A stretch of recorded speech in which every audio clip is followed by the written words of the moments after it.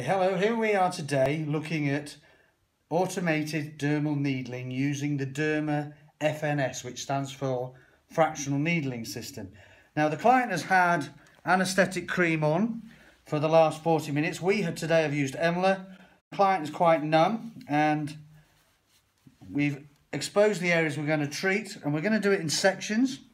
Now this is a preparatory wipe we use with the N-Appeal. It's antibacterial, but it also helps to remove any of the Emla that's left on the skin. As we've already gone over it once with some damp cotton pads, the aim is that we do not want any residue of the Emla left on the skin so that the needle heads can glide smoothly over the skin. We're going to use a post-laser or post-care cream gel, which is a glide medium. And this is a new test for this. We also use Sensicure cream gel, but this is a new Tebiskin version. I'm just making sure we've got it all off. As I say, this also will kill 99% of the bugs on the surface of the skin. So that's a good thing to do before you start putting needles in. And just feel if there's any stickiness anywhere. Did we put it on the top lip? No. Okay, we'll just show the techniques here today. Okay. Now just you can see here is the FNS. Now the FNS, you can see that it has a gauge there, and then it has the needle heights, which is a continuous dial, and you can turn it from 0 anywhere to up to 2. If you take it all the way back, that goes to 2.5, but we've only graduated these to 2. Now that's the gauge. These are the needles which come sterilised. You take the needle, insert it into the end of the pen, screw it in tightly, remove the cap. Now these needles should always finish and always be in the down position. And I'll turn this to below 0, and you see the on-off switch, and if you just hold it there a second, I'm just going to pick the lead up. So you should put the needles in with the power in, because you might actually turn it on. You can see you get 3 little flashing lights, and you have 3 speeds. Tapping it once turns it on, tapping it again speeds it up, tapping it again speeds it up. To turn it off, you hold the button in. If you start it up again by tapping it, you can see the same process. Now you can change the needle heights during the procedure, you don't have to. Now I'm just going to set this at 0.5 and make sure that everything is as I want. I'm going to use it on speed 3, but before I do, I'm just going to take some of this post-care cream, the Tebiskin cream, and just spread this over the area that I'm going to treat at a time. So I'm using it as a glide medium, but also to suppress surface erythema. If we're trying to stimulate dermal remodeling, and we're doing a direct dermal stimulation with multiple needles going into the skin, then we don't actually need surface erythema. So our endpoints are not necessarily erythema and pinpoint bleeding. Now I'm going to start it at 0.5. But one of the problems with rollers is if you've got a 1.5mm roller, that's the depth you're going to do. But what we're going to do is start at 0.5 and see how the client responds. So firstly, I'm just going to check with the client how this feels. That's fine. Okay, so just a dabbing sensation. Then I'm going to start by just holding the skin tight and then working my way in slow circular motion across the skin. And I'm looking to see what sort of response I'm getting from the skin. Ideally, I'm going to get some small level of pinpoint bleeding. Now, these needles are 33 gauge needles. They're much thinner than with rollers and some of the other pens, and henceforth the bleeding when it starts comes up later. I think for this first pass I'm just going to stay at this height, and then when I do the second pass I'm going to increase it slightly. You still alright, Sarah? Yeah. Now you can go in straight lines if you wish, but we find the small circular gives a better distribution of holes. I'm just going to turn this up now to 0.7, and now I've gone in a vertical way. I'm now going to go sideways across the same area. Now I'm engaging with the skin. I'm not hovering above it, I'm actually engaging with it. You can see the first signs of pinpoint bleeding. That pretty much tells me I've got the depth at the right level now.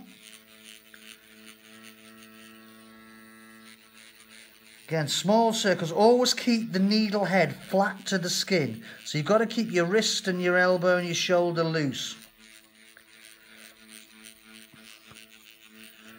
And then I'm going to do a third one, and I'm going to go on a diagonal. We call this the Union Jack pattern, because if you think about it across the face, it's like a Union Jack pattern. Little bit of blood, that's what we'd expect.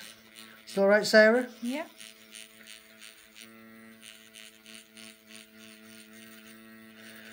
Now I see other operators, this is the way we train people, and I see other operators who will go backwards and forwards many times, quite quickly, and go over it and over it and over it until they're happy. Now even though we show, this 3 different vectors, 3 different directions in small circular motions, we know gives the right number of holes per square centimetre to get a maximum response. Again, we're getting some pinpoint bleeding. Now I'm going to do the horizontal way. This relates to the cross of St. George. You can see there's no sticking, there's no catching. These pens are moving at over 100 times a second, the needles are. Now the Derma FNS is not completely unique, but I've not found one yet. So we don't use it, we push the needles in using the motor, but we also use the motor to pull the springs out. So whereas the others, they rely on a spring for the needles to recoil, with an FNS, when you turn it on, there's a little rubber collar inside the pen that grabs hold of the bottom end of the needle, and that actually helps push it in and pull it out. We do have a spring, but that actually is helping, but it's more about cushioning the blow. Now that's a typical finish that I would expect. So I'm just going to turn this off and put it to one side for a second. Let me stay in place, and what I'm going to do is use some of this cream, because these holes are there, and I'm just going to rub that into the area, and then I'm going to let that settle. You can see the lack of erythema, but we're actually reducing erythema. Now if you wanted to put other things in the skin at this point, it's a good thing to do. We personally don't recommend the use of things like hyaluronic acid during the session, because we find that there is potentially legal issues of what is a topical being introduced to the systemic circulation. But that's a discussion we're happy to have with you at a later date. So now I'm going to apply some cream to the side. Just turn the client's head that way a bit, okay? Now I use 0.7 in the area above. Here I'm going to increase in the fleshier areas around the cheek, etc. I'm probably going to go anywhere from 1 to 1.5, and then across the chin and up round the orbital area maybe at 1 or even less. And I'm also going to show, although I know the cream wasn't put there, I'm going to demonstrate how you go close to the eye. We can get within 1 millimetre of the eye. Are you all right, Sarah? Yeah.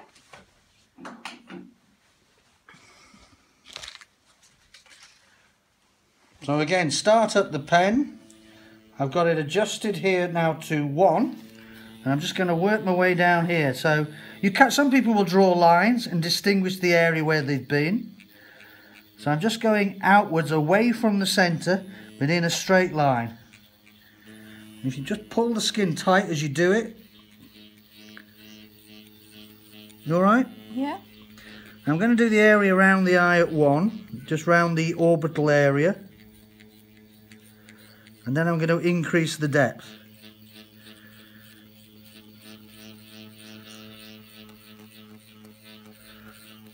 You can go slowly, but always keep moving. Don't stop with this. I'm just going to turn it up a bit to 1.3. And go over that area again. See, how does that feel okay? Yeah.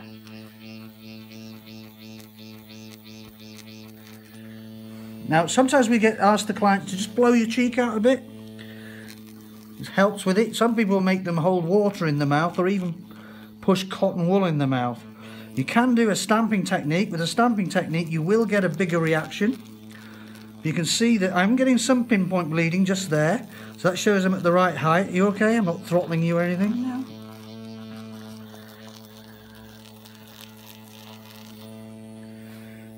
Come higher if you wish. And I've gone up to 1.5 now, and I think that's about right for Sarah's skin. Okay? Yeah.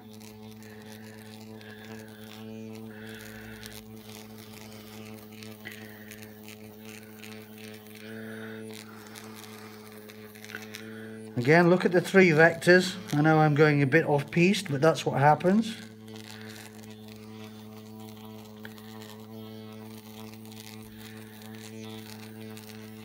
If I was treating any particular scarred areas, I'd probably go up to 2 and I would stamp it.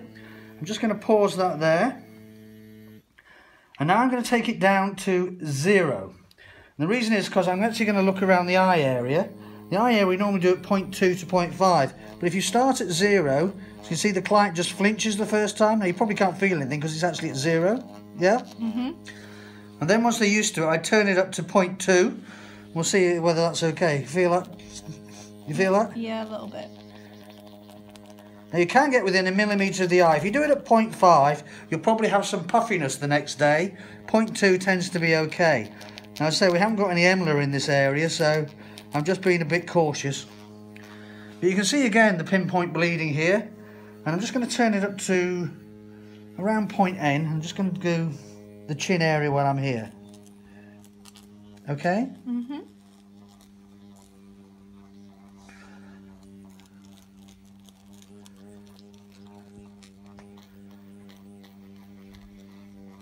Now some people will set these pens at 1.5 and do the whole face.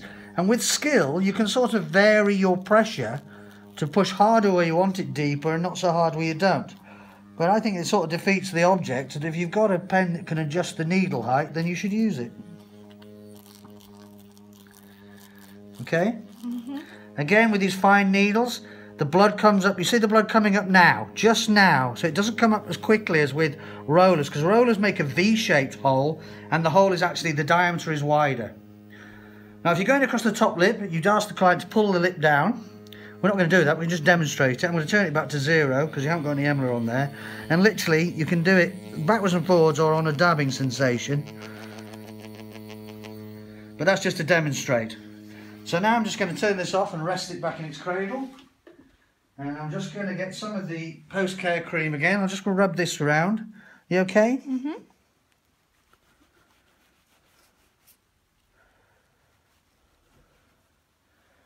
Yeah, that's going. Put some more on the area. So again, these holes will close up over the next 10 or 15 minutes. So if you wanted to introduce anything into the holes, great. We are aiming that the clients are not going to be red the next day or even later that day.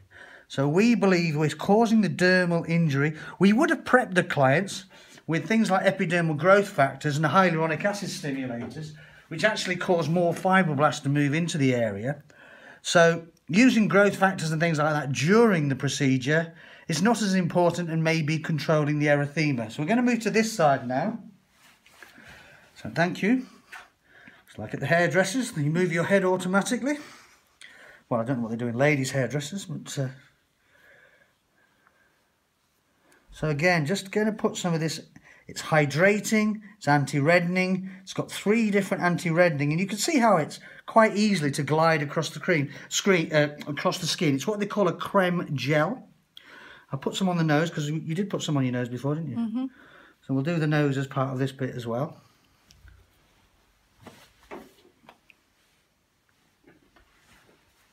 So again, I'm just going back to 1. Now, if you're setting this, somebody's setting it for you, it's your responsibility to check that needle height before you use it. So that's at 1. And going back to speed 3, again, just holding the skin and working my way down from where we started before.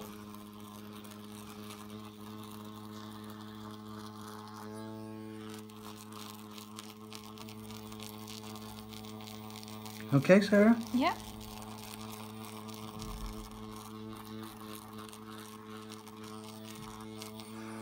That's around the orbital area again. At 1, I'm getting the odd little blood spots, I know I'm about right. And then I'm going to lift it up, as we did before. It's 1.5. Again, if you can blow the cheek for me.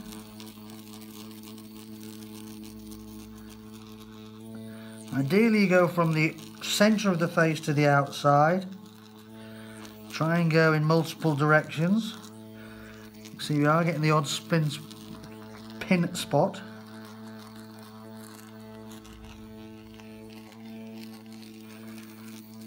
If you get clicking and catching, it usually means you haven't removed all the anaesthetic cream. But as you can see here, we're fine. See, we're getting the pinpoint bleeding. I'll try and say it right once during this session.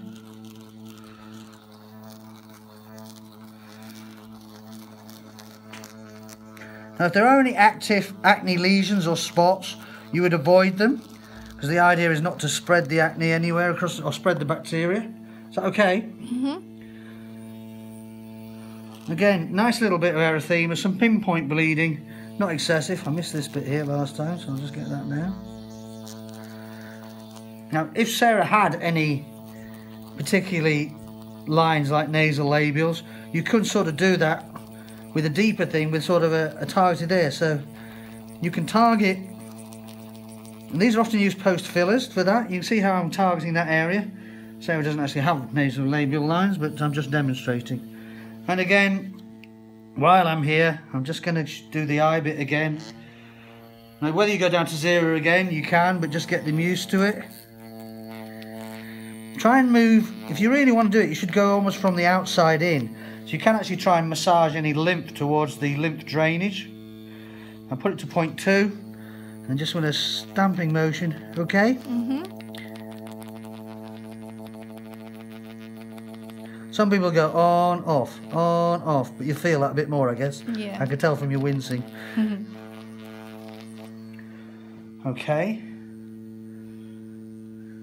As I say, the top lips we're not doing today, but we've demonstrated that. The neck, you tend to come up the way, come up the way, come up the way. You can go down, but again, it tends to be in lines, in little round circles. But I don't think you have any emelar on there, so we're not going to do that. But that's a good finish. There's a nice pink glow. The bleeding's very minor. Just put that to one side. I'll show you how to clean the pen in a minute. Let's get some more of the cream. Again, just rub this in. Now, one of the things we find very good now, and I've seen it work really good, is to get a nice big lump and just sort of massage it into the skin for a good 2 or 3 minutes, and you find that you get a uniform pinkness, and also the client feels a lot more comfortable. I obviously don't have the technique of a good practitioner. I'm a scientist more than a practitioner. I am qualified to do these because part of my qualifications is in human physiology and anatomy. And I have very good insurance cover, which I'm sure Sarah's very happy with. Oh, well, I'll tell you what I didn't do, and I must just do the nose. I forgot to do the nose. Let me just do that bit now before I go any further. So the nose will be around 0.5. Often the top lip and the nose are two very sensitive areas. If you're doing the nose, you have to literally pull the nose to one side. And then, okay? Yep. So basically holding the nose tight. You can go up and down the ridge of the nose, but it tends to be easy to stamp. You can get people sneezing when you do this. And again, I'm going to change hands. Just like Ronnie O'Sullivan, I can use both hands. If you don't follow snooker, that won't mean anything to you.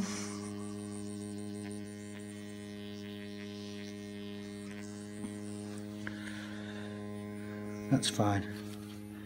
I'm going to stop that there again, holding it in. I'm going to take the power out, just so that's a safety issue. And then I'm going to go back to just massaging this. Sarah has beauty therapy qualifications. She probably thinks I'm making a pig's ear of this. How are you feeling? Okay? Yeah, it's fine.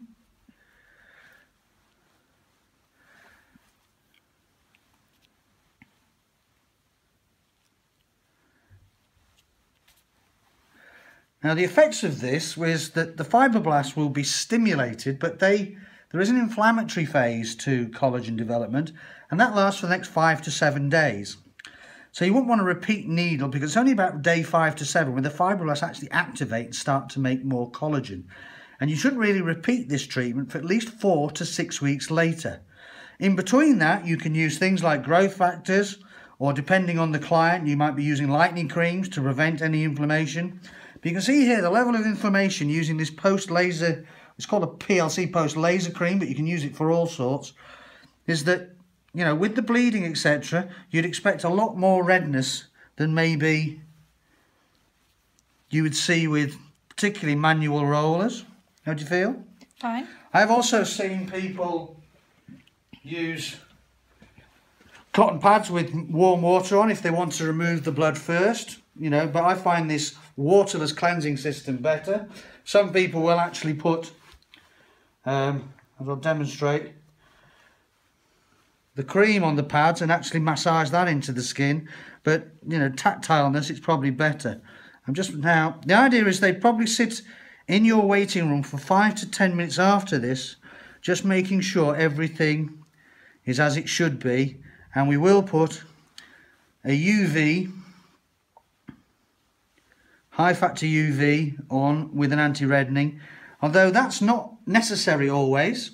See, there's still some of the blood coming away here, so sometimes this way these cotton pads are quite useful. So we haven't thinned the skin, so the argument is, the main thing is you're using things to make sure the sun doesn't make the skin more red, as opposed to with a peel or a laser where you thin the skin and the melanocytes are more exposed to UV. So I'm happy with that as a guide. In other situations, when we've numbed the skin with EMLA, we've taken the EMLA off using the pad, and then we've applied mandelic acid for up to 10 minutes to exfoliate the skin. We're also putting the MSM that's in our N-Appeal mandelic into the skin, which also helps to suppress erythema.